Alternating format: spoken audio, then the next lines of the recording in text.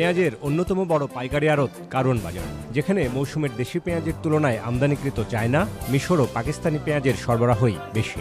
তবে পেঁয়াজের মতো জরুরি এই পণ্যের দাম নিয়ে এখনও হতাশা কাটেনি ক্রেতাদের।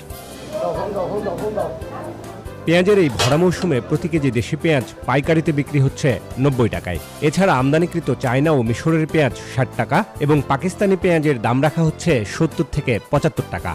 আমাদের সাধারণ জনগণের জন্য পেঁয়াজের দামটা এটা আসলে আমি মনে করি যে কিছুটা হলেও বেশি, এখনো বেশি। এখনো 100 টাকা কেজি পেঁয়াজ, যারা আমরা গরিব মানুষ তাদের জন্য খুবই বাজারটা চড়া। এখন এটা নিয়ন্ত্রণে কেমনে আনা যায় এটা সরকারে সবচেয়ে ভালো জানে। আড়তদাররা জানান, ভারতীয় পেঁয়াজ না থাকলেও অন্যান্য দেশ থেকে ধারাবাহিকভাবে আমদানি অব্যাহত রাখলে নতুন করে পেঁয়াজের দাম বাড়ার কোনো সম্ভাবনা নেই। সামনে একটু কমবো, বাড়ার এখন আর সম্ভাবনা দেখা যাচ্ছে না। তো আলিপুর আসলে আর একটু কমবো। বাজার আর বাড়ার এমনি সম্ভাবনা নাই, তবে পাকিস্তানি পেঁয়াজটার চাহিদা ভালো ছিল।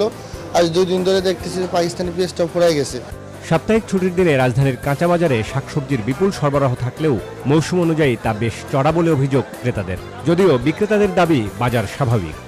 সিজন অনুযায়ী অন্য বছর যা থাকে তার চেয়ে দাম বেশি আছে, সময় আরো কম থাকা উচিত। এক একটা কপি এখনো 30 টাকা 40 টাকা করে দাম, এগুলো তো এখন 25 টাকা 20 টাকা করে হওয়া উচিত। এটা বড় না তো বড় ছোট দাম আছে না, তো ছোটটা ছোট দাম বড়টা বড় দাম। অভিযোগ যেটা করছে তো পুরাটাই সত্য না গেলাম। আবার এই সিজনে সময়ের উপযোগী দামে এখন বর্তমানে বাংলাদেশে বিশেষ করে 1 কেজি সিম যদি এখন 30 টাকা না বেচে তো কৃষক কত পাবে?